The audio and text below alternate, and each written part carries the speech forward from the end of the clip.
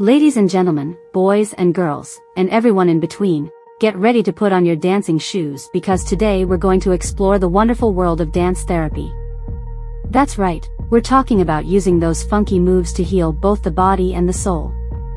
So, grab a partner, or just dance like nobody's watching, and let's boogie our way through the different types of dance therapy and its amazing benefits. First up, we have ballet for the brain.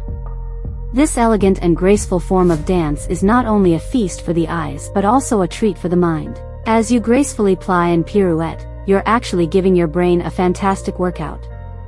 It's like CrossFit for your cerebellum. Plus, who doesn't feel like a beautiful swan while doing a ballet twirl? I know I do. Next, let's salsa our way into Latin rhythms for stress relief. Picture this, you're swaying your hips to the sensual beat of the music, feeling the rhythm deep in your soul.